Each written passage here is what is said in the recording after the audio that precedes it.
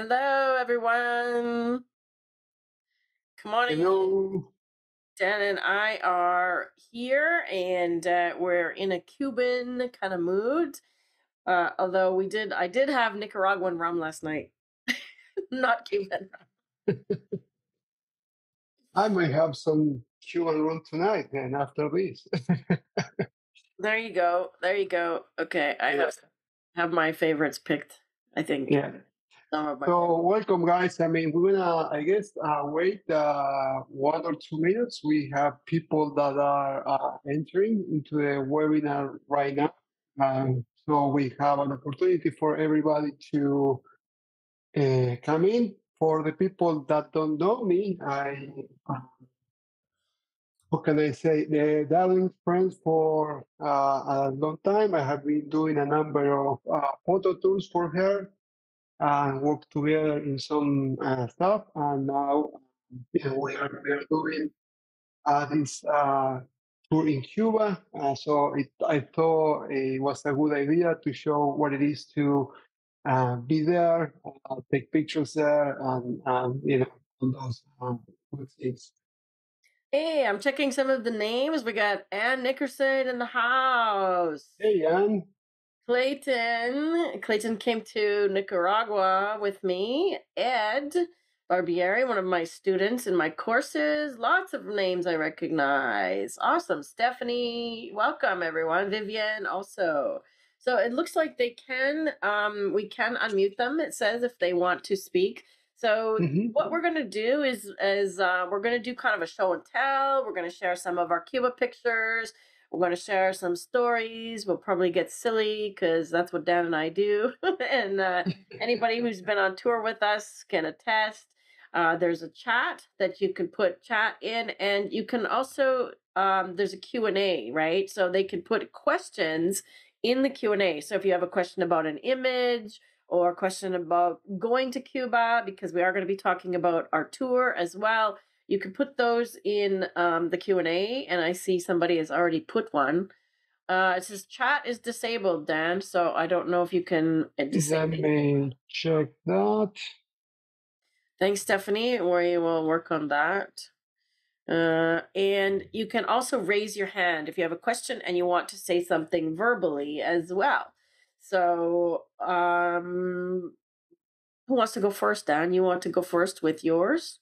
Yeah, I can start. Let me see. Okay, everyone.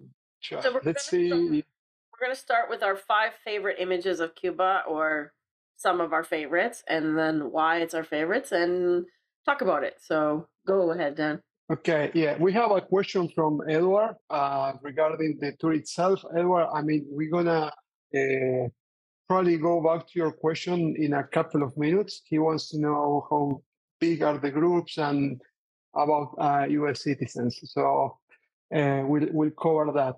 But what we spoke about, with Darlene to get started is one of the things that we say is like, why a photo tour to Cuba, right? So, what is important?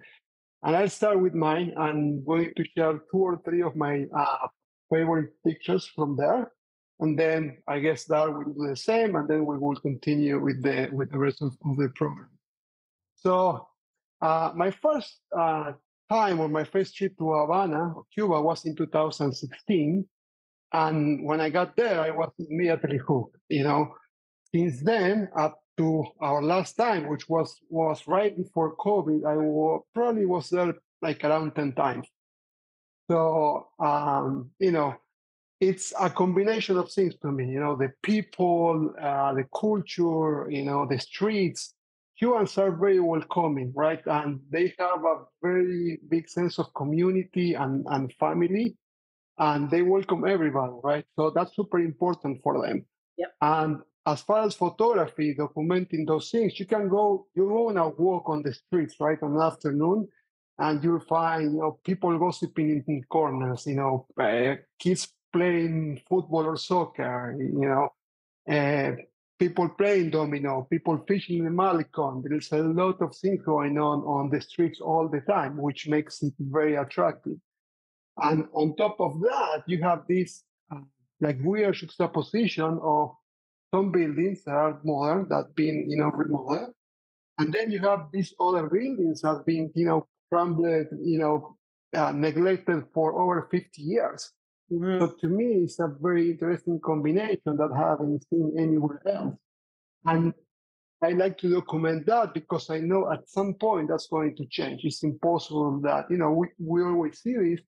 And I think with the time, these things are going to change. So that's why, I like that much to go there.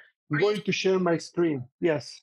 say? No, go ahead. While I do that. Yeah, go. Yeah, I was just gonna say you haven't shared your screen, so Okay. I agree with Dan. Like it's called a photographer's paradise for a reason because there's just a cornucopia of things to photograph. Okay. So this is one of my, most favorite pictures that I made there. Probably because to me it's a, combination of, the culture. Ballerinas are, very, important there. And here you are showing, this old building, it, flag that, it says Cuba. The whole picture is Cuba. And this image won a couple of awards, so that's probably why it's one of my favorites, right? And we did this very casual with Darlene. She was there. Darlene was there with me when we made this picture. It was on the end of our last tour. We went on the streets for to walk, and we made this picture. Also, something things that happen in Cuba, right? So I keep showing you other pictures. Like this is one from the Malecon. Okay, this is on my first trip. I did this because this is very quintessential Cuba or Havana. People fishing in the Malecon there. Maybe explain what the Malecon is because people haven't been there. They don't know what that means. What the Malecon is, in which the Malecon is where, like, is between the city and the ocean, and it's basically in the afternoon. A lot of people from Havana goes there. I have a picture showing the Malecon later on. But it's basically, the coast, and there is this place where, people go there. I was going to say something else. Okay, this is another one of my favorite images there, because you can see the Hotel Nacional, which is very important there, or the most important hotel. And this you can see the old cars, going by. So I was there in an afternoon. I used my tripod to make this picture, and I was waiting to get the right car going by. And this is, the last one that I'm going to show from this batch. This is a boxer we did also when Darlene was there. And these are the things that happen in Cuba. Like the ballerina that you saw before, she is a dancer of the National Ballet in Cuba, right? This guy here, he is a, Olympic medalist in Cuba. So I cannot think in any other place where you can just say, okay, I'm going to go and take pictures of someone from the National Ballet, or find like something like this guy, is a medalist, and be able to take pictures of him. Exactly. So I'm going to stop so you can go on the same scene, there. Mm. And in the meantime, I'm going to answer two questions that I have here. One is, when will be the next? Well, after February 2023, we don't have any plans. That's the one we have right now. We probably do another one in 2024, Yeah. but we haven't talked about that yet. Yeah. Usually Uh, January or February, Ed, yeah. because it's not hurricane season and the weather's not too hot at that point. Mhm. I'm going to answer Steven's question. And in terms of your surgery, Ed, it's fairly ambulatory, and a lot of the casas that we stay at are not on the main floor. We try and get main floor, but especially in Old Havana, like so we stay at Casa Particulars, which is like a B&B or an Airbnb in somebody's home. And that's also how we are allowed to bring Americans because it's supporting the American people.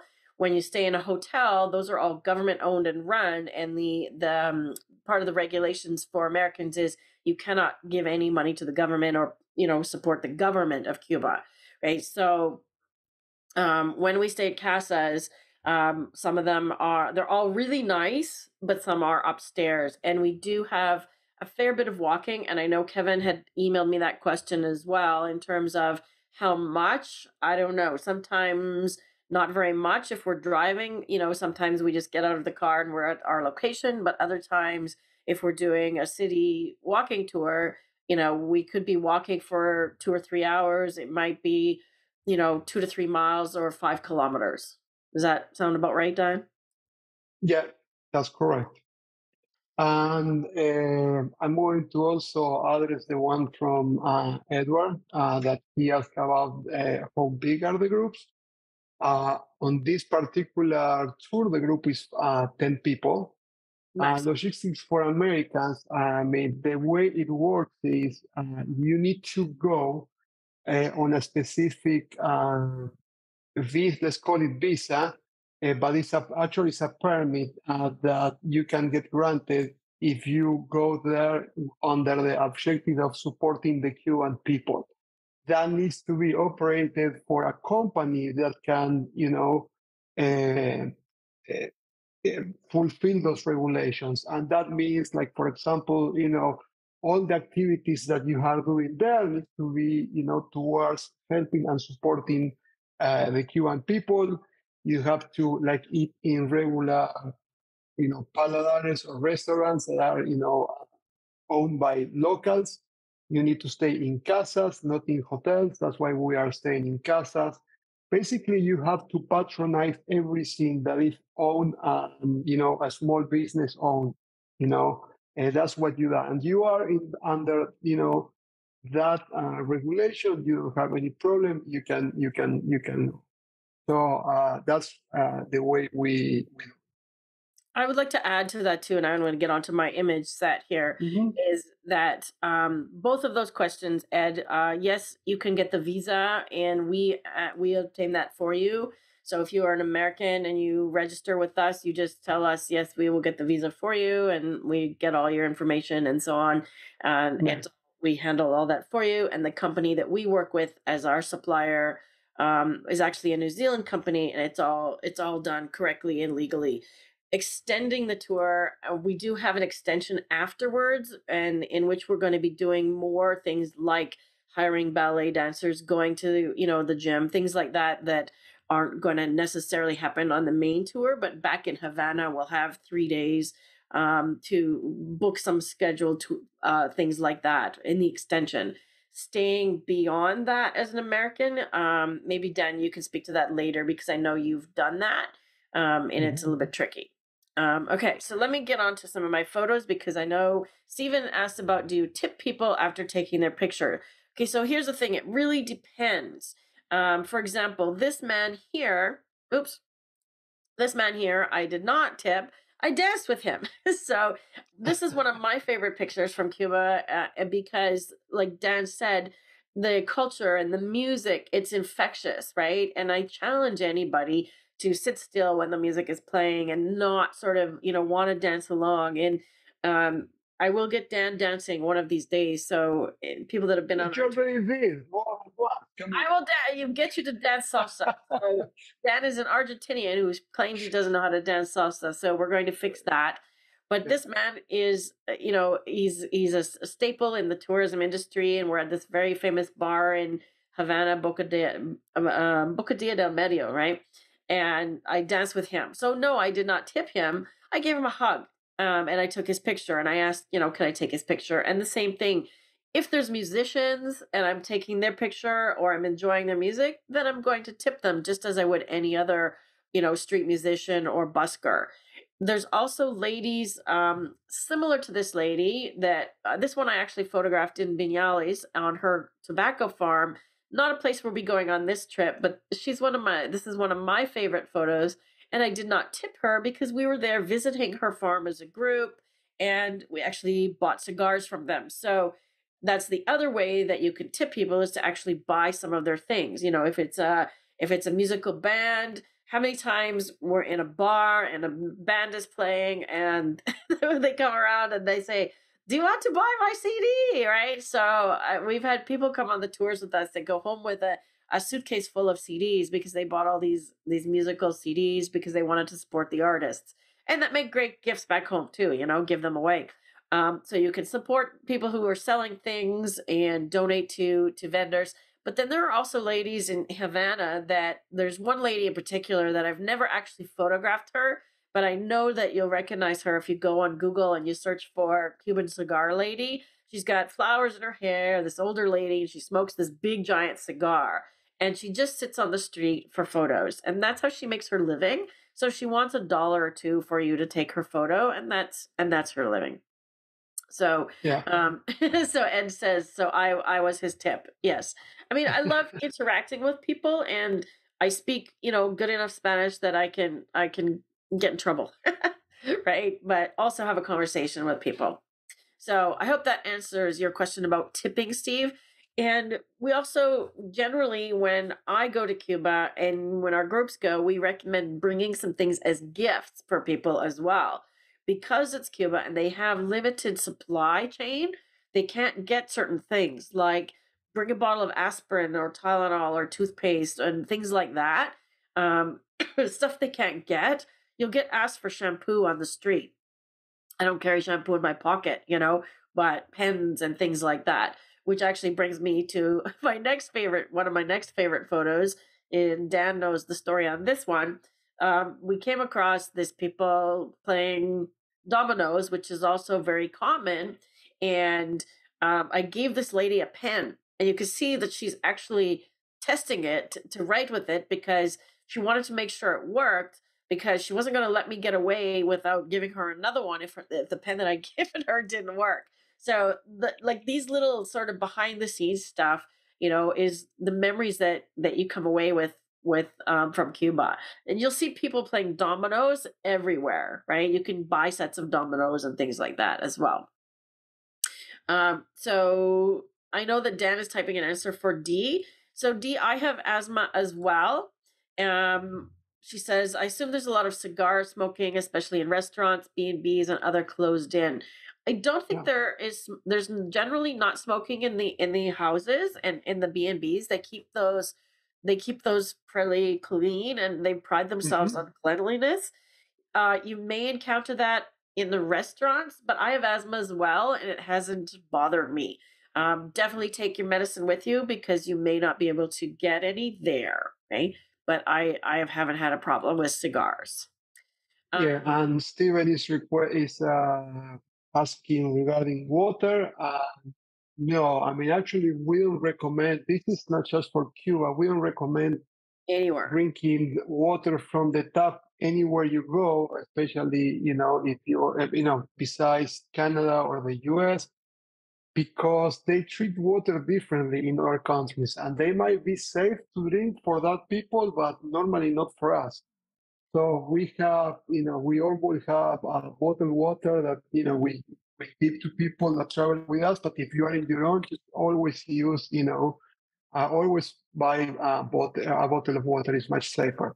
Yeah, and we provide, I think, 1 or 2 bottles per day to everybody, and we always make sure that you have bottled water. But we provide like a notebook for you when you book all of our tours because these are things that people ask a lot, and we give you a full Q&A with like pages and pages of stuff on all of these kinds of things. So, do you want the serious answer? Or do you want the funny answer, Edward? He says, "What's the bathroom situation in the B&B?" So the funny answer is yes, there are bathrooms. So I'm not sure what you mean. Generally, every room has their own bathroom with a toilet and a sink and a shower, just like you would expect anywhere else. Yeah, we use private rooms with private bathrooms. We don't use casas where you have a room and then you will share the bathroom with someone else. So, mhm. Let me get my other images. Okay, so I also have this one. Okay, so this one comes with a funny story as well because this was after one of the tours that I did, and my husband Rob was with me, and he can attest. is that we were sitting in a square in Plaza Vieja in Havana, and these school kids came up with their teacher, and you could see the teacher. I don't know if you could see my mouse here. He's in the background, and it looks like he's got a fork growing out of his head. They were just taking a photo. They were probably on a school tour, and oops, did I lose the picture? They were probably on a school tour, which they often do, and the uniforms are color coded, right? So the younger kids wear blue, and then there's a magenta uniform, and then or a burgundy, and then the older kids. So these would be like, I think these would be middle school kids, right? Middle school kids, Hmm. and the older kids have a different color. So they were taking a selfie, and he was taking their photo. And then so I saw this happening, and I ran over, and I said, "Let me, take it for you." I spoke Spanish to them. I said, "Let me take it for you." So I took one with his camera and his phone, and then I told them to wait because I want to get another one. So they were really excited, and as you can see by their expressions, right? So I just love that because I got to do the photo for them, and he got to be in it, and it was just a fun moment for all of us. I've also got the same ballerina that Dan photographed. This one was going to be in there. So this was actually photographed in our casa that we were staying in after the tour, and Dan and I hired this model to pose for us for a few hours. And we took her around to different places, like the spot that Dan photographed her in. We actually scouted that spot because it had the flag. And this is the balcony of our casa.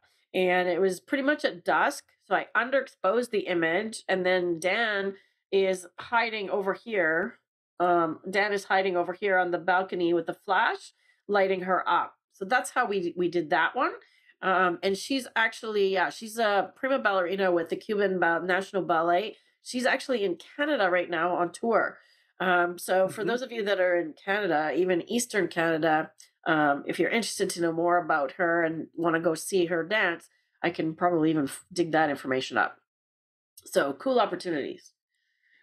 Of course, the cars, right? So that's another piece of Cuba that's famous is the old cars because they can't get or couldn't get for years and years. You'll find lots of Ladas, like Russian cars, and now you'll find Hyundais, which is Korean, but still these old, 50s Chevys, right? These old cars. And one of our tour members has come with me twice, specifically because he's a car aficionado and he loves to just talk to the guys that have redone these cars and talk cars and cars for hours. So I like to do things like this with panning, and this was also done on the Melicon. And then another thing that we like to do with our groups is to arrange things like this. So light painting and photographing at night is one of my favorite things to do.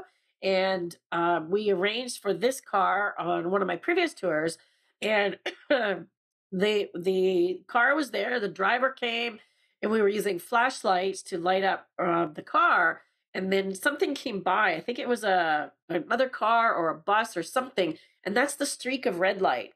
So this one actually is a combination, I think, of 4 or 5 images that I've combined with light painting and combined it into one image in Photoshop. But those are the kinds of things that we set up and arrange for as part of our tour. Yeah, this is my last one, Dan, and then you got to talk because I'm going to start coughing. I have to talk. Okay. Let's go to Havana next and do some Havana pictures and just talk. Yeah. Yeah. Just, No, I was asking to Kevin regarding bringing medicines and stuff like that, and living those in the castle. There's no problem with that. The country is super safe. You don't have any problem, leaving medicine there. You have to use common sense and precaution, like everywhere else that you can try. yeah, and Um, a lot of the casas yeah, even provide a safe in your room as well, like a yeah, little mini lock safe. So yeah. you put your passport and things like that. Depends on where we go. I usually carry my passport with me or leave it in the safe in the room. But yes, it's very Mhm. safe. Um, Right. And the other thing, what I wanted to, no, there is no problem through customs. Nobody will ask you for, if you are bringing the amount that you need for the days that you are going to stay, you are not going to have any problem. Now, if you are trying to bring, 2 dozens of something, that may be a problem, but not for Yeah. normal regular use. Yeah. So I'm going to change here. Okay, so there is a question also regarding money. And money, yes, you cannot use US dollars to buy stuff, but you can bring US dollars, and that's basically the preferred, currency there, and exchange it. And we will help you to exchange that currency for you to use if you need. But keep in mind that most of the things are covered. Well, if you are going with us, most of the stuff are covered, so you really don't need to bring much money. But that's part of the guide that Wayne mentioned before.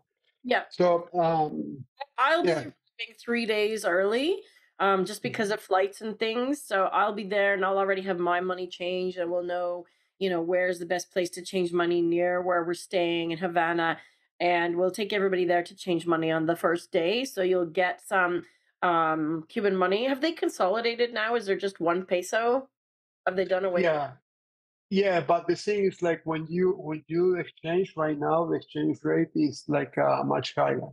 So basically, you get, I think, it's 1.40 pesos per dollar or something like that. I am it? not sure the exact change. Because they used to have the CUPs and the CUCs, but now they've consolidated. Right. Yeah, they consolidated. Yeah. Yes. So Uh, yeah, mhm. go for it. How many Airbnbs does one stay? It's one in each city. In this tour, we have 3 different locations, so we're staying in 3 different Airbnbs. Okay, so going back to the pictures, this is in Havana. This is the Barrio Chino, and I actually wanted to make this picture for a long time. And one of those trips that went on my own. I was there just a couple of days, but I took my camera just to go and photograph this place. So, I really that this specific building always, attracted to me. So that's one.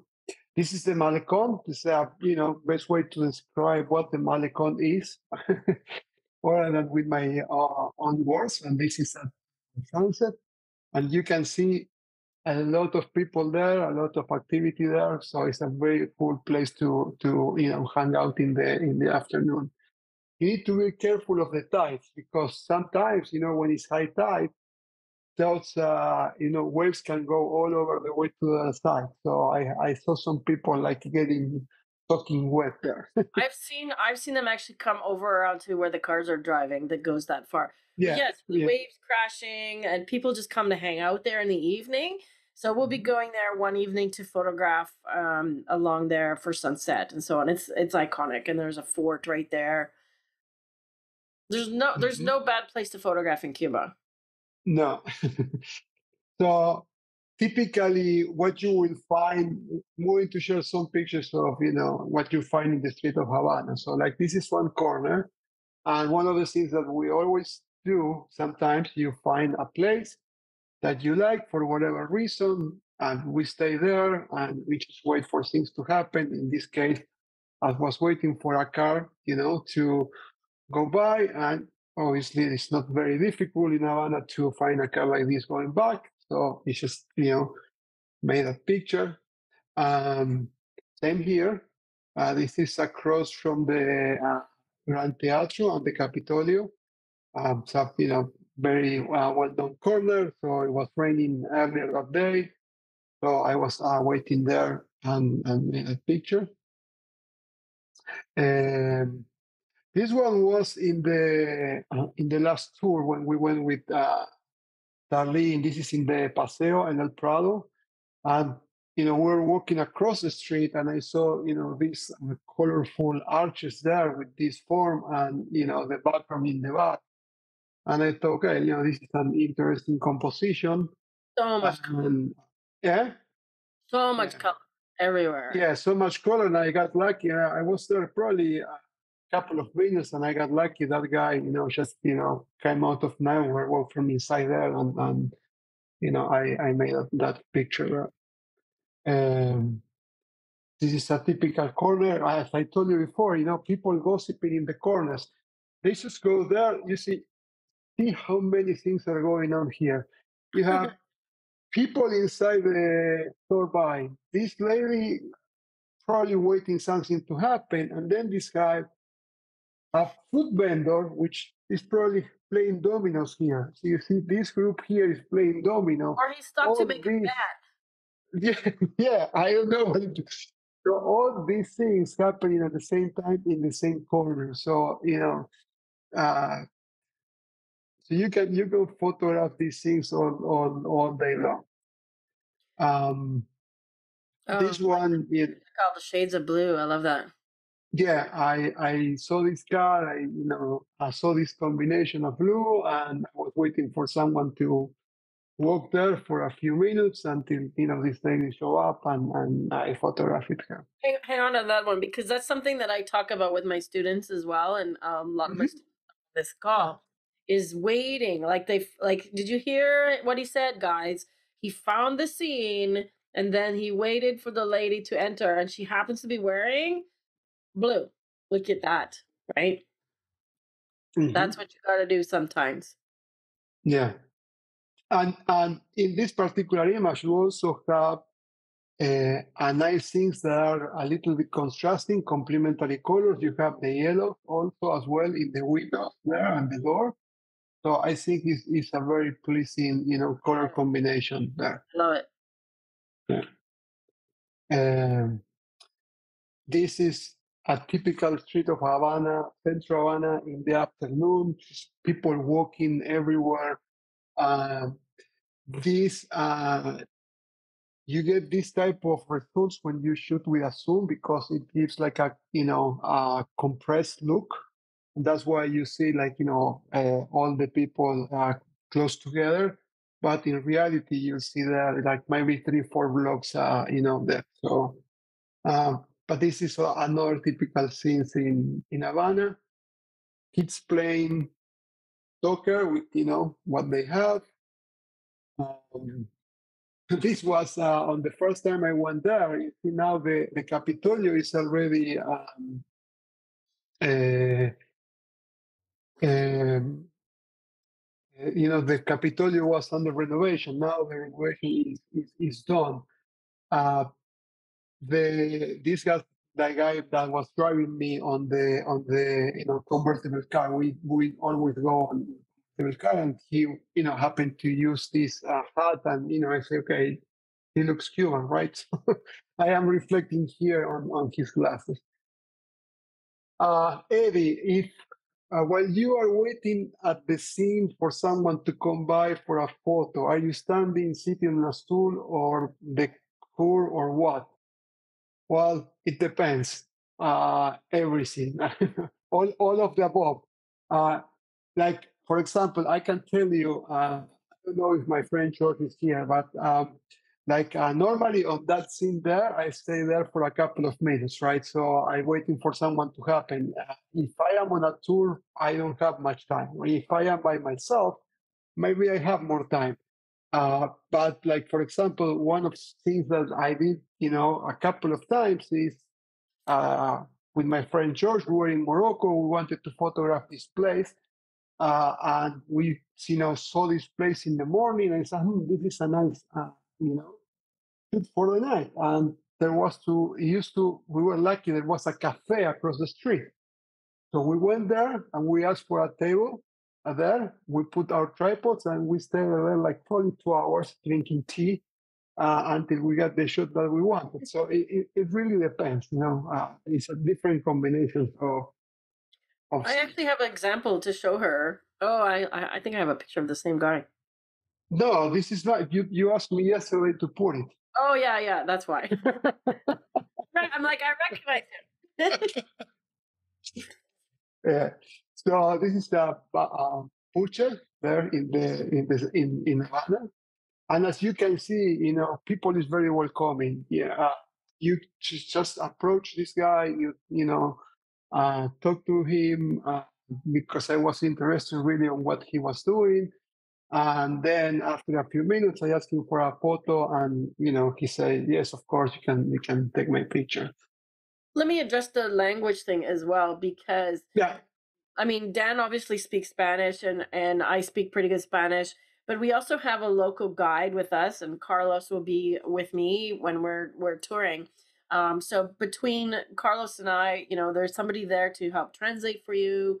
Also, in the market, for example, where that guy was, we all went together, so they knew we were all there, and nobody asked for money.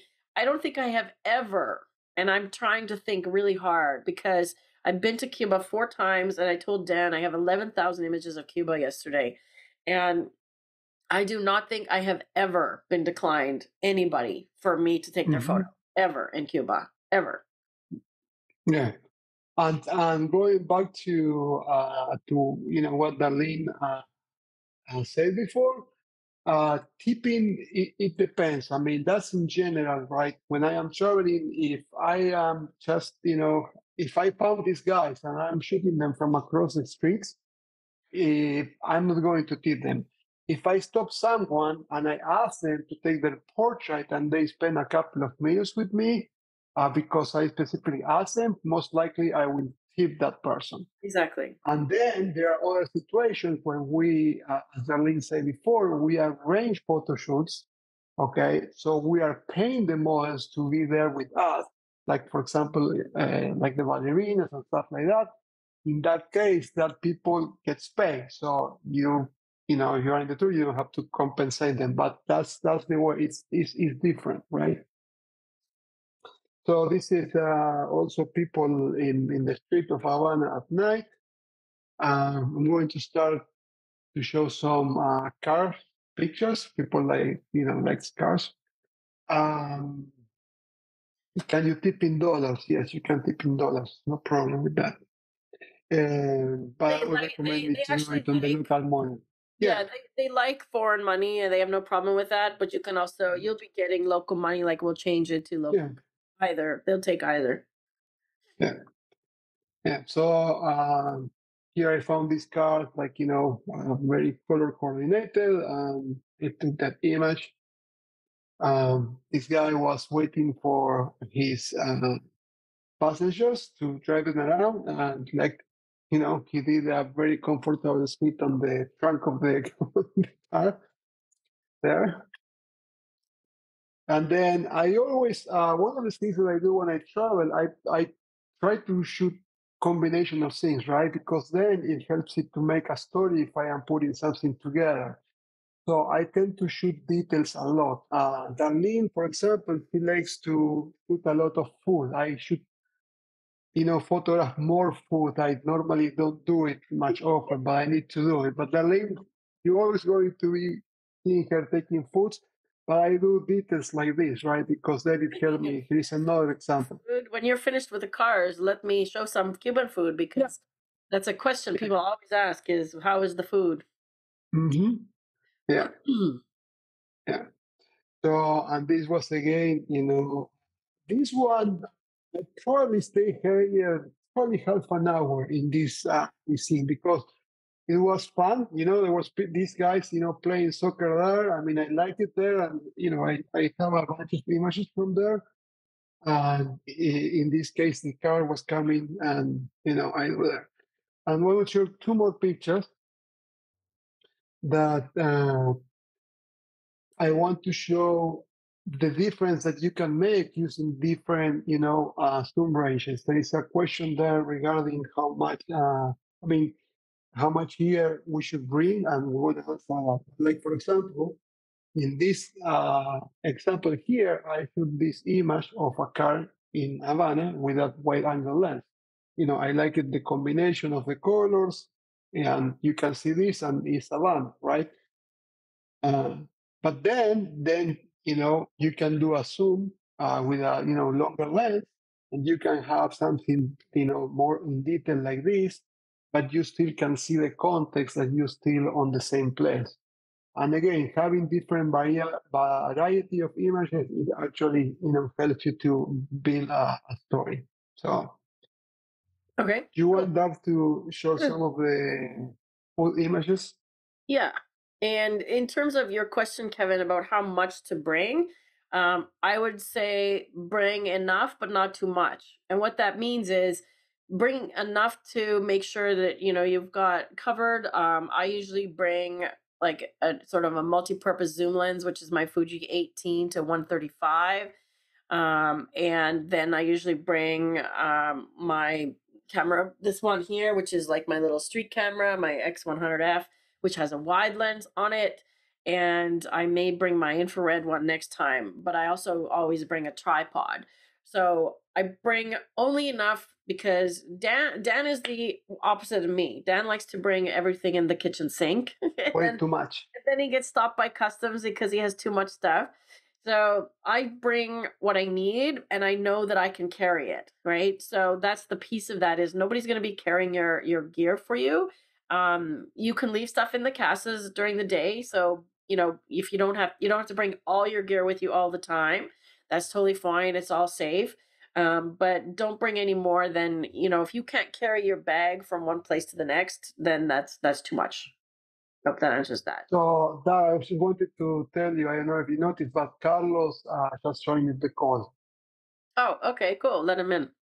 Yeah, he's him. So Carlos is mute. There he is. Hey, Hello. Hello. bienvenidos. Oh, Gracias. Thank you very much. Yeah. muy So No worries. Carlos, for you guys, he's going to help us probably to answer some of the questions. Carlos is our guide there. When we go there, he's a fantastic guide. He helps us to arrange, most of the shoots that we do, and he's with us, all the time, taking care of us, throughout the tour. So we invited him because, he might provide some valuable information. And you could see like his smiley face and oh, should I show that picture, Dan? What picture are you going? What picture? Oh, What? oh, Carlos, you're in trouble. You know the one I'm going to. Where is it? Where is it? I have to share my screen. While you are answering some questions, I'm going to share some different pictures. But there's Carlos doing his best imitation of a ballerina. You knew this one was coming, right? Yeah. Oh yeah, yeah. So, do you want to? I do. I do. There's a question in here from Edward Carlos about internet. Do you want to maybe tell him how? He says, "How is the internet access like?" And he's American. So. Yeah. So internet. Can you hear me? Yep. Yeah. Yeah. Perfect. So internet is way better than even when you came here 2 years ago, 2 or 3 years ago, right? Time 3. flies. 2 years ago. Yeah, it's 3 going to years be ago. US. Yeah, yeah. Yeah, yeah. So internet is way better. Actually, there are SIM cards now where these SIM cards you can pay for them online. So from the US, from everywhere, you can prepay these SIM cards and you can pick them up here in Cuba with the Oh, SIM nice. card too. Usually, I think it's $36, but that will give you like eight gigabytes of 4G connection, and it's pretty decent. Usually, what we do, guys, is I get one of those, and then I have Oh a yeah, device. Remember the device, Carlos? We'll yep, put it in the device, and then it actually broadcasts internet for everybody. So even while we're on the bus, you'll have internet. If you're sure. Canadian, your phone will work in Cuba, no problem. Your bank cards should work. Your credit card should work. If you're American, generally none of those things work unless you do like what Carlos said and just swap out the SIM card. So. Yeah, I totally forgot about the device. So Yeah, yes, Yeah. we will. That's great because I'll put that in the device for sure. So then everybody will have internet access. So I just want to show some food because one of the questions that we get asked a lot, or that I get asked a lot, and people say, "Well, I went to Cuba and the food was bad." And my comment is that you went to the wrong place because I have never had bad food in Cuba. And it has to do with if you go to the resorts, generally it's all mass produced, buffets, all these things. But the places that we're staying, it doesn't get any fresher than this, right? So you have fresh tropical fruits. You have, these kinds of things are growing on the island. This is a typical breakfast every day. Somebody asked me about breakfast, and you'll get a fruit plate, you'll get toast, and you'll get eggs, coffee, and juice. That's breakfast. All right, fresh coconuts. This drink one of our ladies on the tour was enjoying probably has some rum in her coconut. Very common to have a cocktail. And hey, and he's here with us. So we stopped somewhere along the way and decided to buy some bananas from this man. Okay, so there's never a lack of fresh fruit and things. And I just put this one in there because, how often do you see a guy going down the street with a cake on a bicycle?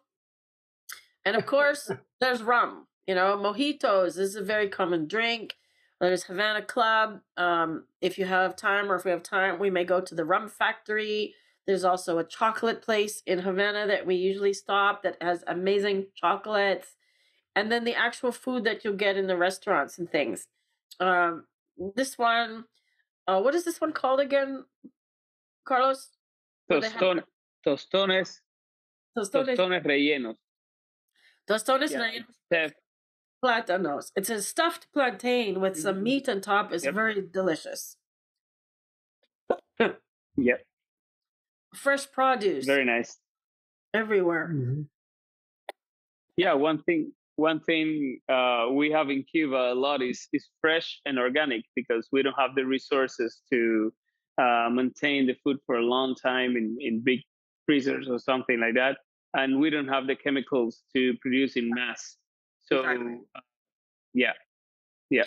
So this is a really typical meal. This is probably like a ropa vieja, which literally translates to old clothes, but it's like a stewed beef with rice. Really. Hey, you guys talk. Yeah. Yes, just so yeah, this is some of the examples of this. Edward is asking if the UK credit cards or bank cards will work in Cuba. I am not sure about that. Carlos, do you know? I know American cards will not work, but what about from UK? Yes, they do work, although I recommend to bring cash because for example, sometimes it's limited the amount of cash you can get from an ATM or from a bank, and sometimes it's not enough. Although this kind of trips, they have most of the meals included or all the meals included, and but if you want to buy things, souvenirs, rum, cigars, whatever you want to buy, sometimes the amount of cash you can get from an ATM or from a bank is limited. So usually in Havana you can get more, but in other destinations is uncertain. So I recommend to bring cash. Right. Okay. Hey, Karen. American cars. Thank you for the comment, Karen. No, Americans, I know it doesn't. You cannot use that. But dollars are widely accepted, right? Well, not widely accepted. We have to exchange the dollars there in order to, to use the local currency. Yeah. I put this one because. Oh, sorry, guys, go. No, about the dollars and euros and GBP and whatever, any foreign currency. So the official exchange rate is low. So compared to alternative market exchange rate, which is it depends. It goes up and down. It's just like the stock market. Inflation is crazy. It's around 600% right now, which is it's not bad for the travelers because now their currency has more value, right? So back in the time, $1 used to be 25 Cuban pesos. Right now, exactly right now, it's 155 pesos, $1. Right. So the government is giving right now an extra official exchange rate in the exchange rate places of 120, but still way below the alternative market. And I can provide you a safe way to exchange at the alternative market exchange rate. And just to answer Edwards as well, no, you can't use cards generally your American cards won't work anywhere pretty much because they don't, the banks, American banks don't connect. So you need to bring cash for everything. All your meals are included or mostly included. The only thing you need to pay for is purchases, personal purchases, and alcoholic beverages. So if you want to get a massage, you want to buy some souvenirs, and yes, you can bring cigars back to the US. I think there's a limit or something, but you would need to budget how much and bring cash with you for those things. Yep. Mhm. The Yeah. issue is, Ed, that you can't legally as an American support the Cuban economy, so you can't have that on your visa. They won't process it through American banks. Correct. So this one here, this image, this is one of my favorite things and Dan's favorite things. It's flan. Every time for dessert in Cuba is flan. You are killing me now. I know. But I show these because, like, this is a very typical meal, right? Again, the ropa vieja with plantains, fried plantains, and it's really tasty. So the thing is, there just is not a lot of spices in Cuba. One thing that you can actually pack in your bag is a pepper shaker and bring your own pepper if you want pepper, because it's often not on the tables. And if you bring your casa owners a shaker, a giant shaker of pepper, they would love you to pieces. Right? Yeah, true. True. Right. So, question about seafood. Did you answer that one, Dan? Somebody said Yes, they it is. do seafood. It's not a problem. Yeah. I know I had this up on the screen with the lobster and the fish.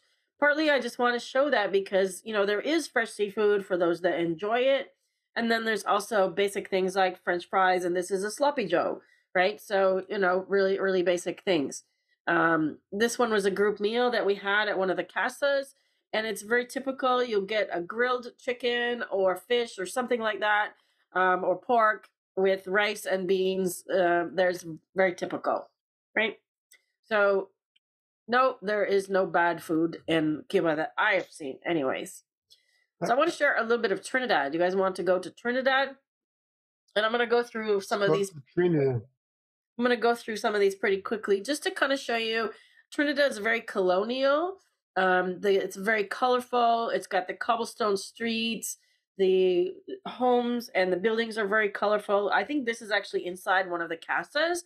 Just to give you an Yes. idea, I mean, the homes are very nice. And some of the ones we stay have multiple rooms. Like they're not just, okay, you're there by yourself. And in most cases, if we're staying separately, like in, do you know the one we're staying? Oh, did we lose Carlos?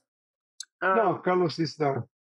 Oh, do you know the one we're staying in Trinidad? Where we stayed last time, we were across the road from each other. So I'm always there to help if you need help translating to speak to your host, because not all the hosts speak English. Okay, this is a very famous square in Trinidad.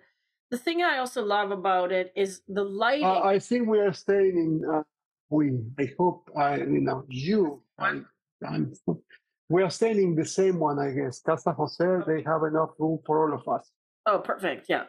So we'll all be in the same casa. But the light that you find in Havana and also here in Trinidad, I love the light and the end of the day, and you get this look at this storm coming over the mountains and this beautiful light and so on in these little alleyways and crevices. This is one guy, you've not seen this one, Dan, you're going to have FOMO, but this was one that I saw a few years ago in Trinidad. He's an artist, and he makes these carvings out of old, like, windows and doors. You can see behind him, and he will take a photo like he's doing here and then make it into a piece of art. And we watched him work for quite a while and doing this piece of work. And his pieces, honestly, from what I remember, were not that expensive. I think it was like $500 American or something. And you can literally order one from him. He gets like orders and people will have it shipped to them. So you'll meet these kinds of people and artists in Trinidad. There's an artist community there, right? Musicians. Everywhere we go, you're going to see and hear music, right? In the bars, on the street. So these guys, look, CD, right? They have a CD. Can you see? Right? $10, buy a CD, right? So dancers as well. There's another artist. Right? So a lot of times what I bring home is art, right? I have a couple of large paintings that I bought in Cuba that I still need to get framed, by the way. So reminding myself to do that. And I'm just going to flip through some of the cars and things that Dan shared, right? So I love to go out at night, and we are out past Blue Hour several times, and it's always good to have your tripod. This was another light painting one that I did, and I literally lit up the headlights with a cell phone. Rob was doing that for me, and just cars, cars, cars. Right? You can't get enough. This instance in this year, we took a couple of the cars. We paid these guys to take us to the beach near Trinidad, and we were rewarded with a spectacular sunset. There's the one I showed you earlier. There's one we did 3 years ago with Dan was doing the light painting on this one. And I came across this one yesterday when I was going through my images, but look at the light on the guy's face. So something is reflecting maybe off of his mirror or something to light up his face, because I didn't do that in post-processing.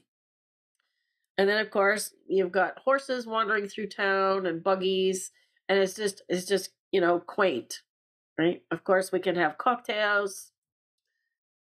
This one is the one I actually took several years ago on my cell phone, and I did a little technique on it on my cell phone. It's just kind of one of my favorites because of the textures. People, I liked photographing people, and just a guy sitting on a bike taxi, like people don't have any problem for you to take their picture. More dominoes, right? This is the main square in Trinidad, and at night they have this dance performance. So we can go to that, and it's free. You can have cocktails, sit outside, and watch the dancers. People selling stuff on the street. This guy sold me a bag of meringues, which is like the sweetened egg white. I think I paid him $1, and he gave me like 6 or something. So I ended up giving them away to kids. A lady that's just sitting inside her door, and I took her picture. I didn't tip her. I just had a conversation with her. So you don't necessarily always have to tip people. Mm-hmm. The thing with tipping and giving money is that it creates a culture of people to ask for money and beg for money.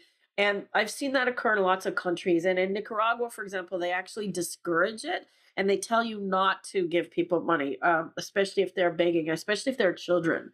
And the case is also generally true in Cuba, is that there's very few homeless people. People are given at home, they're given food. Yes, they're very poor, and you can give them something to help them out, but it creates this culture of expecting tourists to give them money. So it's kind of a dangerous precedent. But if you want to tip, the question that Stephen had was, if I was posing somebody, like for example, I met this lady on a walk, and I was taking her picture, and a guy came out that turned out he was in a band that we had seen the night before. So I ended up donating. I gave her a couple of dollars, and this was his mother, right? The colors, I just love the colors. I know you have the same guy. Yeah. Again, playing the dominoes. So here's the domino game, and there's our whole group, right? So you can see, look at the photographers and the paparazzi around them, and they have absolutely no problem with it. Yeah, they have absolutely no problem. This is a photo of this man I took in 2014. This is in 2015. You see he's sitting in the same doorway, and now our tour members are photographing him, and I know Dan has a picture of him as well. So that's how he makes his money. So him, I do tip, right? And just to show you some other scenes, like there are beaches. And if we have an opportunity, we'll take you out to the beach near Trinidad. It's a beautiful place. Right? Cigars.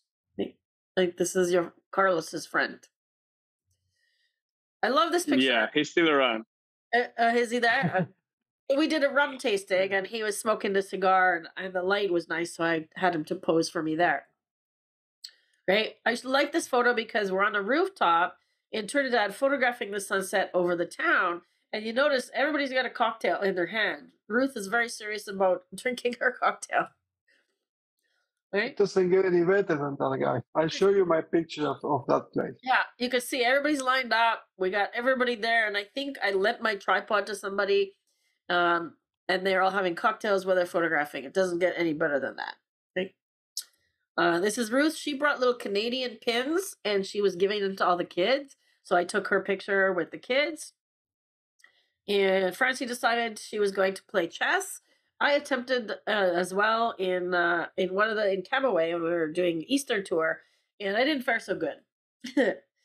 Steven says, if I buy a CD, will it play? Yes, it's a regular music CD, Steven. Absolutely. I have tons of them. Okay. All right. Do you want to do some of yours? That was Trinidad. I've got more. Yeah, I will show some of Trinidad. These were in the snapshot there. So that rooftop where Darlene was showing where we were drinking mojitos and taking pictures, this is what we were doing from there. So that was the behind the scenes. This is the final result, right? Another thing, this is actually sometimes, this is from the rooftop of our casa. So this is literally the place where we are staying in Trinidad. And you turn around the corner, you walk 2 blocks, and you are in the middle of the town. So it's very well located. And I just made this picture. I think before we went out that night, I went there with a group of people, and we made these pictures there. This is basically in Trinidad. We were walking and I found like a window. Some people, some people's house, and I guess they are making huts there. And I thought it was a very interesting composition. And I made this image through the window, basically shooting from the outside, right? And this is a walk that we did in the afternoon. I really like this image because if you see on the wall here, there is this patch of light there. Yeah. The guy on the garage is reflecting there, right? So it's actually really, really cool. And also the guy who is on the back, similar to the shot that Darlene showed before, there is some sort of light on her face, on his face. This is the same guy that Darlene showed before when we were shooting, everyone, this domino game. So I got this image from that. From there, we were walking also in an afternoon. There we find this guy, peeking through a window. I mean, we stay there for a few minutes. Some people, were playing with him, and I was take my shot. Colors, you can always trying to look for colors, textures, things like that. You will find a lot of these things you can do if it's your thing. But again, this variety of different things, it helps a lot to tell a story, right? This was early morning. There are two images, like okay, so we have. So let me, on a typical tour, we have things that we are planning. So we have typically a shoot in the morning, and then we go back for we have lunch. We probably have 1 or 2 hours for rest, and then we go back in the afternoon. But on top of that, sometimes we do things that are not in the program. Like for example, I like to go early in the morning, and then sometimes before we have breakfast, I just go out and I find things on the street, like in this case this, and in this case this, and people go with me if you are up to, if you want to wake up early, or if you want to stay late, right? So we do those kind of things that are not on the regular program, that will help also to get more image for you. And everything is optional too, even if there's something in the program, we're going to go and do this thing. As long as we're not moving to a new city, if you're tired, not feeling well, or whatever. And often, that comes up too. People, am I going to get sick? Am I going to need to be close to the toilet? These kinds of things.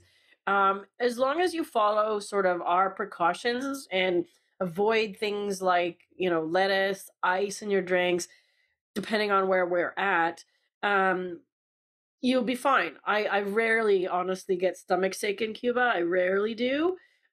India is another matter, but um, Yeah. as long as you know, and know your own body, right? If you need to rest, then rest, right? So if you want to skip out on one thing, stay at the casa and rest if you have to rest, and we'll catch up with you, or you can catch up with us later.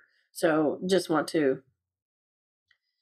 Yeah, Eddie, maybe I think you want to answer this question. Eddie is asking if we have done advanced editing on these pictures, or I will say, Eddie, that if you go on a tour with us, you will come back with great images and a better photographer for sure.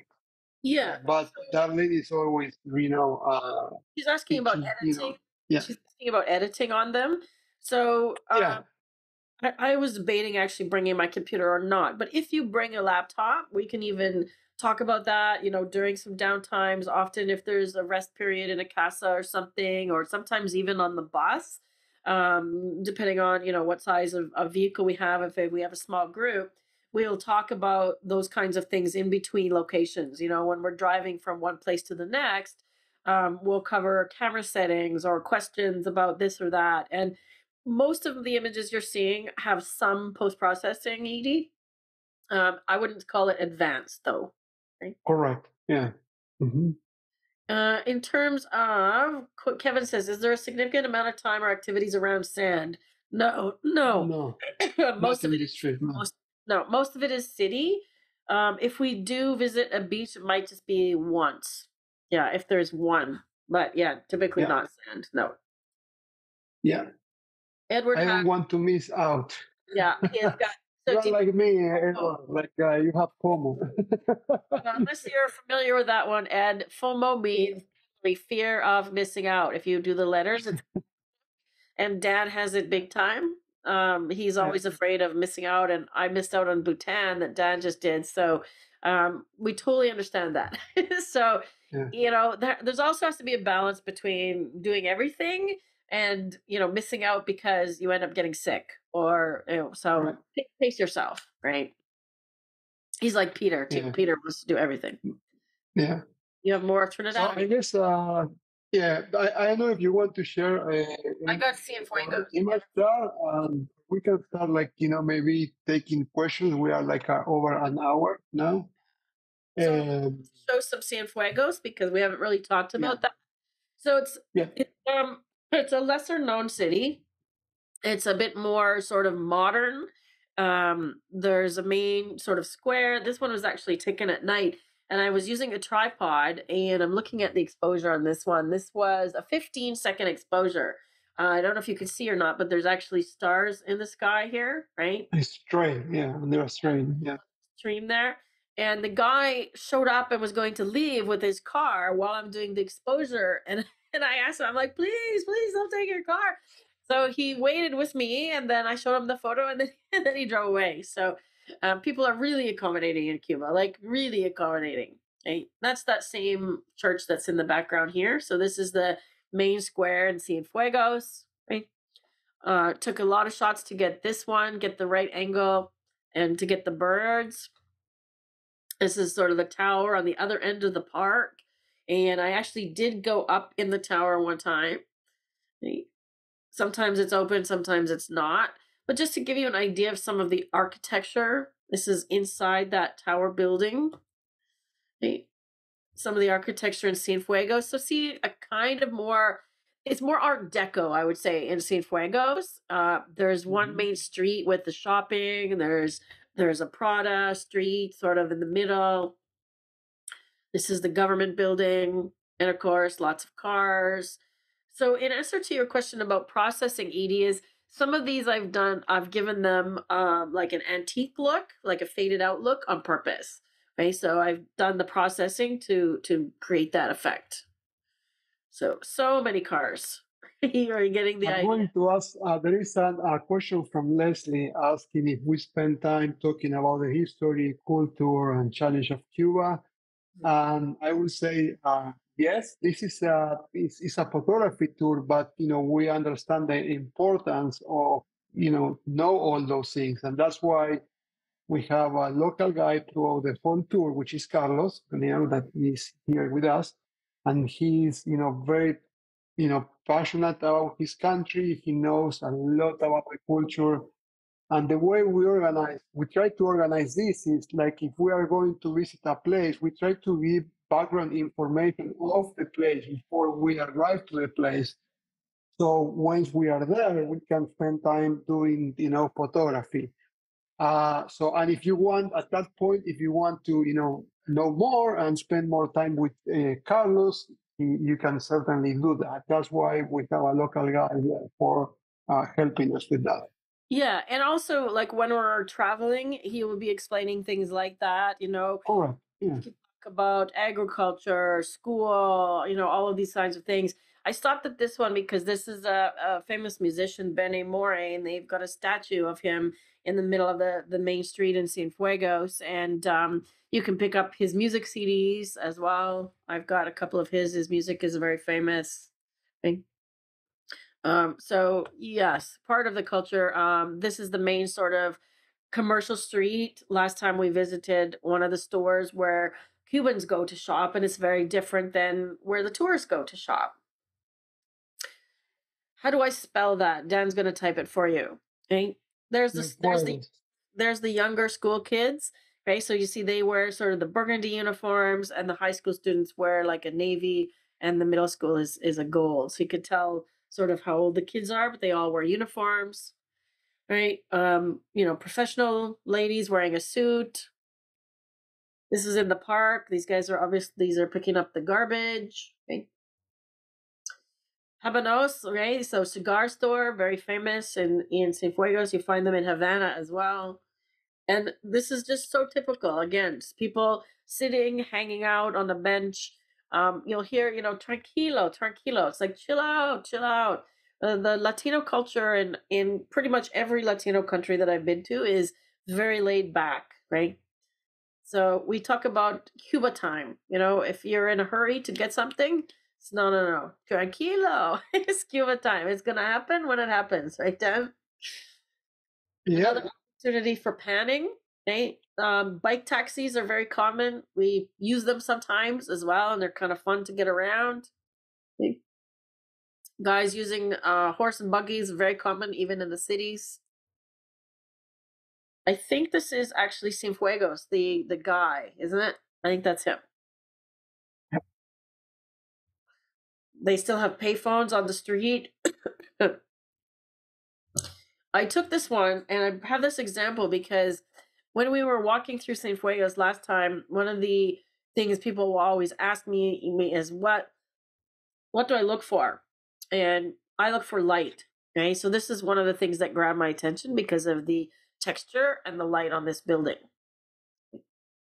This is an old theater in Cienfuegos that's absolutely amazing. We went in, had a tour. No shows, unfortunately, but you can just see, like, look at the old seats, right? Amazing. Then there's this place, the Palacio, which is built by basically a rich guy. This might be the yacht club. That's the yacht club in Cienfuegos. But then there's the Palacio, which is kind of this weird Moroccan style building. When we go there, we have a drink. Talk about this one, Dan. I'm going to cough. Yeah, this is like a palace there where we go and you can have a drink in the afternoon. That is a really cool place. I mean, it seems like from a totally different place. Kevin, yes, if you need to rest in the morning, you can catch up with us later. None of the activities that we do are mandatory unless we are moving from city to city. Obviously, you have to travel. It's a travel there, right? But let's say we are 3 or 4 days in Havana and we have activities in the afternoon or in the morning. You can actually join or decide not to join for those activities. It's totally up to you. Exactly. Yeah. How much help do you give in terms of composition settings? Well, we are there to help you, right? So as much as we can. It's not a workshop in the sense that there is no formal teaching, but our goal is for you guys to come up with as many images as you can. So yeah, we're going to be there to help you. And Or Darlene will be there to help you. Yeah. yeah, and currently we only have 4 people registered in the group. So I'd love to have a couple of more, but it's going to be a small group. And one of those Yeah. people is actually a non-photographer. She's a spouse. So really, we only have 3 right now, and 3 of those have traveled with me before, so they know me. Gay's traveled with me multiple times, as has Linny.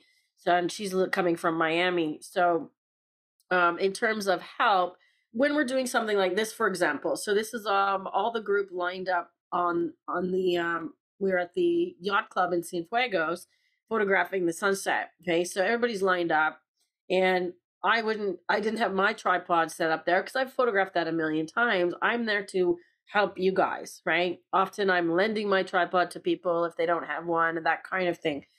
So I go around and I just check on everybody and see how they're doing. And so it's your job as a participant to ask if you need help or to say, hey, can you look at my composition while you're making the picture and suggest something for me? Okay. So it starts and leaves in Havana. So it's your job to get to Havana, not to Miami. So there's no flight from Miami included in the tour. You have to get all the way to Havana. But Dan lives in Miami, and he can give you suggestions of, how to get there. If you connect through Miami, I'm in Canada. And if you have questions about getting there from Canada, I have a travel agent that can help out with that, who's Canadian. And there's no current flights from Canada to Havana. So I have to fly into Veradero, which is about 2.5 hours away from Havana. And we are going to arrange a driver to pick myself up and the other lady that's coming from Canada. So if you're coming from Canada, you just get a little drive across the country before you start. So it's not Which such is a bad. great. It's great. You might even get picked up by a classic car. So, you got car and driver to yourself for 2.5 hours. So we started 21 of February and it goes until March 1st.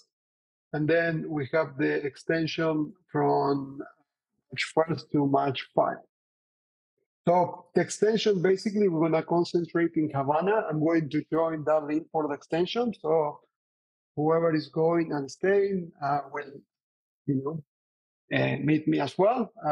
So basically, that's what we're doing. The extension will be treated a little bit more like a workshop. We will have more time, so specific, sessions in the morning, photography sessions, one in the morning, one in the afternoon, pre-arranged. And that will give us opportunity to, have more on-hand teaching on those. So I've switched over to Havana images now and just finish up. And I show these ones because we often, do a rooftop shoot at some point.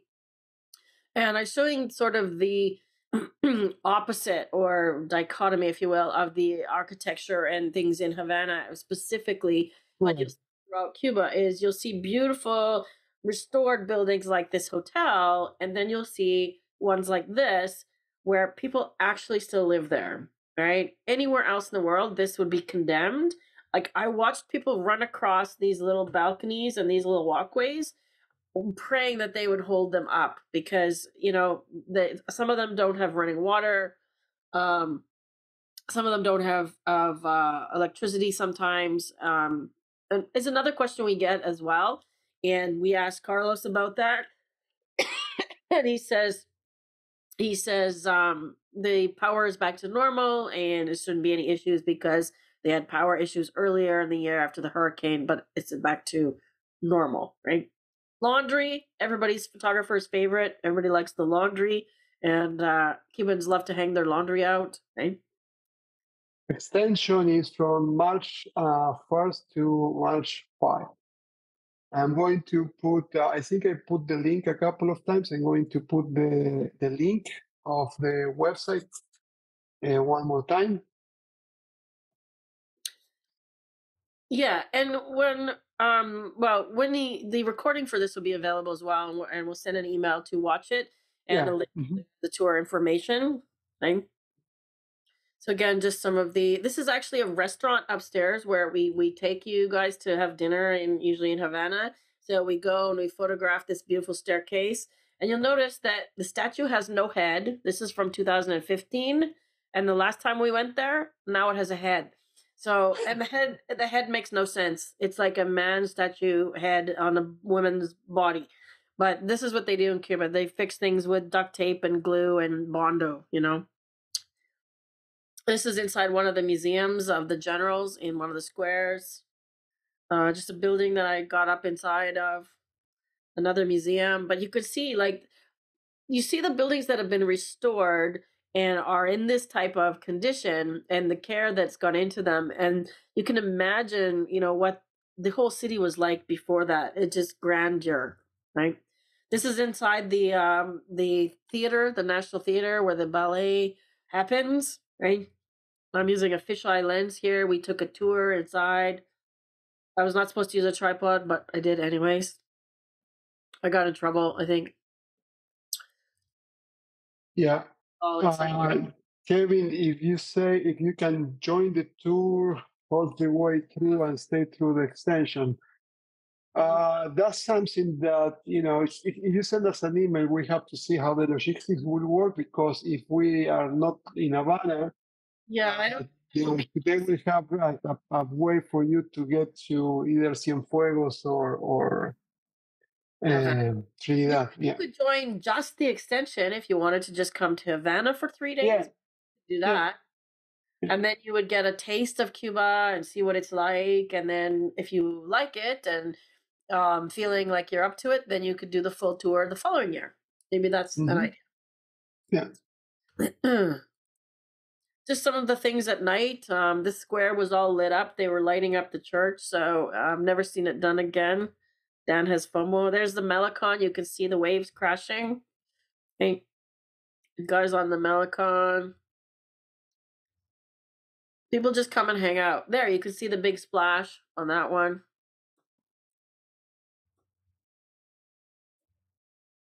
This is across the bay at the fort. So we're actually looking back at the Melicon and Havana. There, you can see a big wave there. It's a good one, hey?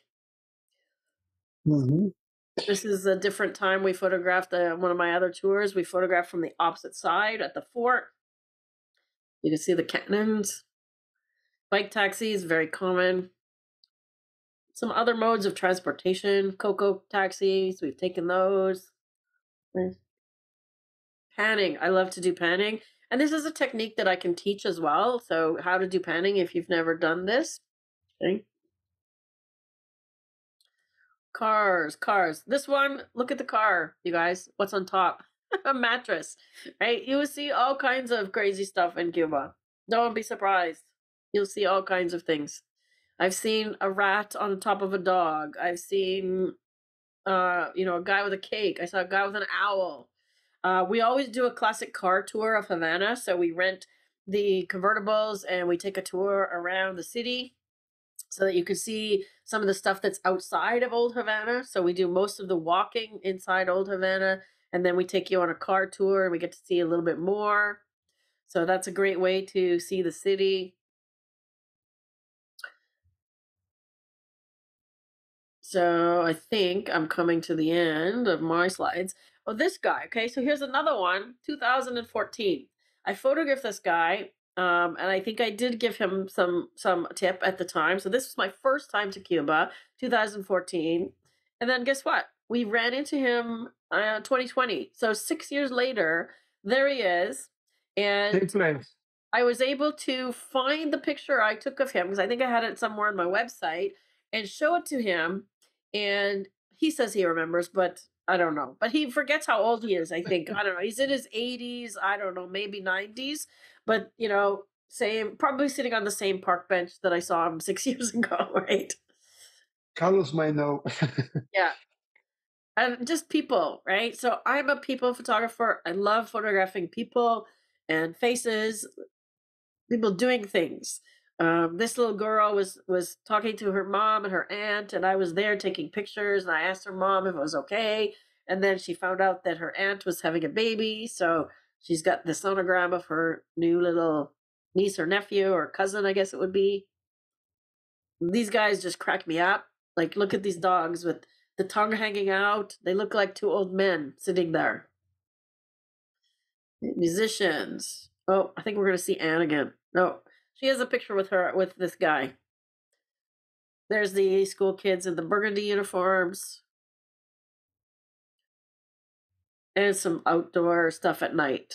It does rain sometimes. I got caught in this one, but I took the opportunity to take pictures. My camera is waterproof. Very rare on the time that we go. Yeah, very rare. Yeah. Look at this little girl. The laundry, the balconies. And there's one that I took from my balcony. This was actually from the casa that I was staying at. Again, street activities. Everything happens on the street. This is out the casa window, so where we were staying in Old Havana last time. Look out, and this is what I see. And this is partly why we don't stay in the hotels, because we want to be right in the action, you know? We have breakfast on the roof, and it's just amazing. Oh, I went up the tower, Dan. You have FOMO on this one. This guy, Zapatero, he fixed my shoes that were falling apart for $1, right? So if you got any shoes, you can get your shoes fixed. And I made a portrait of him. So this day, I took my shoes to him, I picked it up the next day, and I made a nicer portrait of him. Edward is asking the recommended route from the US. It really depends where you travel from. I mean, from Miami, there are like several flights every day, but I know there are flights from other places too. It really depends where you're flying from, but Miami is the basic, is the traditional route. Yes, from LA, probably you will have to, fly to Miami first, and then from Miami to Cuba. I don't think there are direct flights from LA. You will have to stop in Miami. There's me. Yeah. Sleeping rooms have air conditioning. Carlos, do we have AC in all the places on the rooms? I think so. Yes, of course. Yeah. Back to the power thing. We had a lot of issues with that, especially because of some lack of maintenance in the power plants. But right now, it's back to normal. So I'm almost 100% sure we won't have any affectations on February. And yes, there's air conditioner. So pretty much the standard that we will have in the rooms is very clean, good mattresses, hot water, cold water, air conditioner, good tablecloths, good towels. So, and really nice people, good breakfast as well. So that's pretty much the minimum standard we're gonna get. Yeah, really nice people. I stopped on these photos at the end here because this is an example of what we may be doing or will be doing on the workshop after at the end of the main tour. We had a mansion that we rented for the afternoon. We had 3 ballerinas.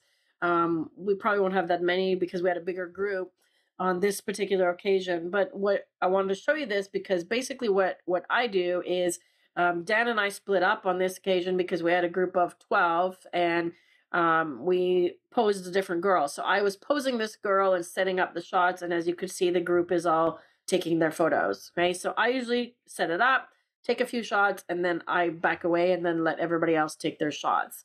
Okay. Same for this one as well. I set it up and then let everybody photograph. Okay. So generally, this is the kind of help that we will give you and helping you with settings, especially on the workshop portion after the end, right? You know, using tripods, setting up flash if we're using flash, because I know Dan was using some flash. For example, this one has flash. Dan is holding the flash off to the left. You can actually see there's flash, the shadow on the ground here, right? And then I processed it to darken the background and make it more blue, right? This one has flash as well. You can see her shadow, right?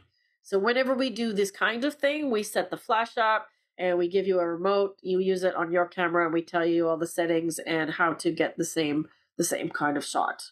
Okay, so anything like that that we are setting up, we give you all the settings to use. Mm-hmm. Any more questions? Did we cover everything? I think. Yeah, I guess we did. If there are any more questions, you can guys let us know. We're gonna, give it 1 minute or two. Well, I have a question. Still watching. So I want to know how many of you have been to Cuba. So put it just in the Q&A. I know that the chat doesn't work. Actually, do hands up. How many of you have been to Cuba? Do the little hands up thing. Let's just see. How many hands up do we got? 6, 7, 8. Well, I know Karen has 8. Okay, cool. And now you can put your hands down. How many of you want to go to Cuba after watching all of these pictures? I should see 48 hands. 22. All right. Great. We have 6 spots left, guys. So We have a question from Sue. Cost of the trip minus the airfare. So do you want to cover that down? Maybe just share your screen and bring up the that's a good idea. bring up the tour page. Think about it. Yeah. The cost of the tour is $48.75. I'm going to show the screen.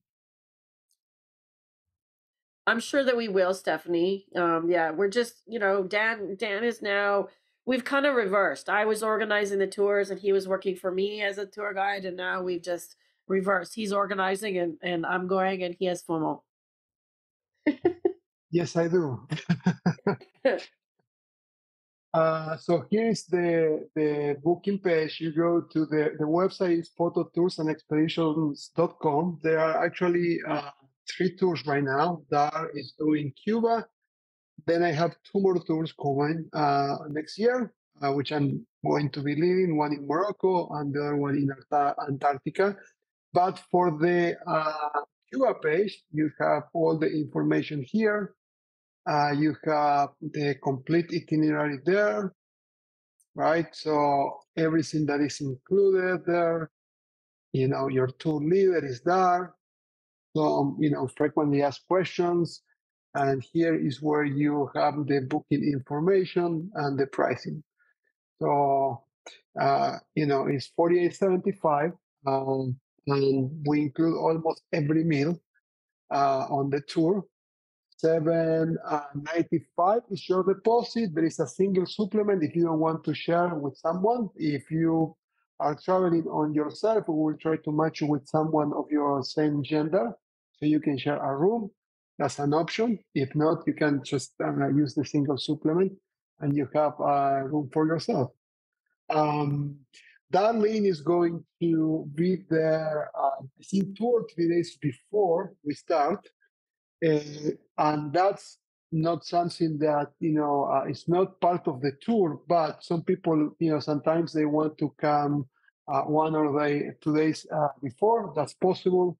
We can arrange extra night accommodations on the same place where we are doing. We actually recommend it because now travel is kind of wonky, and at least 1 day. Yeah. If you come one day early, just let us know and we can book the same accommodation for you, so we're all together. Mm-hmm. Yeah. So that's basically the process for booking the tour. I'm going to share my screen again because I want to show one of our group shots, and this is from the last one we did. There's Carlos in the back. Karen is there in the middle, and Karen broke her leg on the trip, and she managed to finish the whole trip with us, and she was such a trooper. So if you want to know about the medical system in Cuba, ask Karen. She had an experience, and she said that they took very good care of her. And even with that, she ended up dancing on the... Yeah, with her cast. But that brings up the question also of insurance. You do have to have medical insurance to enter Cuba. It's required. So you do have to have travel medical. And if something were to occur, there are local hospitals, but there are also tourist designated ones. So if something were to occur, we make sure that you get taken care of if you have any type of emergencies, which have occurred on some of our previous tours. And as I said, Karen broke her ankle, and I know well about that because I broke my ankle in Colombia. So we don't want to have any of that, but just know that we will take good care of you no matter what happens. But you do require insurance. Any other questions? We would love to have you, Shelley. Where are you? Where do you live, Shelley? Are you in the States or Canada? We actually have a couple coming from Australia. I've had people from New Zealand. I've had a lady from South Africa. Okay, so she's from Houston. So yeah, you would just have to connect over to Miami, and you could easily join us. So Yeah. it's great. If you're not able to join us this year, all of you, please consider keeping this in mind and join up for next year. Make sure that you're on my email list or Dan's email list because you will get notice of that. Who organizes the medical insurance? Usually, when you book a flight, Ed, you can book that with the flight. Like that's what I did with mine with Air Canada. Or you can get an annual policy if you're traveling more than just that one thing. But I would highly, highly, highly, highly recommend whatever you do, book with a travel agent because any trouble with flights or anything, they will be able to go to bat for you. If you book with Expedia or any kind of online service, you may have troubles if you have to make any changes or if there's any flight delays or cancellations. Kevin said he found flying from Houston to Havana. Interesting. Very nice. I see that. Okay, direct. Okay, there you go. So you can connect from San Francisco then, Kevin. Okay, cool. And I saw that you said, Kevin, that might be a good option for you to just come for the 3 days because he has to get medical permission from his doctor. So check that with your doctor, Kevin. And if you have any other questions, if you how can we share the link in the chat? Can you chat, Dan? I shared it a couple of times. I will do it again. Because we can chat. It says we can chat. Put it in the chat. Put the link to the page in the chat. So when you go to the information page for the tour, Dan has a little chat bot in the bottom corner that if you have a question while you're on that page, you can literally just type it in there and it will ping him. And often if he's online, he gets it to his phone and he'll answer right away. So do you have a link to the sales page, Dan? I have it. Yeah. I have it. Oh, there. Now we both have it. There. So it looks like the chat does work. I don't know. If anybody else has any comments, you can probably chat, I think. But I think that's everything. Unless we have any other questions. Did we miss any? No, so we will share the recording somehow, probably tomorrow or the day after tomorrow with you guys. And in the meantime, if you have any questions, you can go to that website. There is contact information there. There's also the chat button, so you can actually ping me or send me an email directly from there. And, we'll get back to you in any questions you guys may have. Y esperemos de verte en Cuba. Yes. For those of you that don't Yes. But we hope to see you in Cuba. Yeah. Where Thank are you so much, everyone. Hopefully it was productive and we answered questions and, we show some images of what we normally do and get us inspired and visits.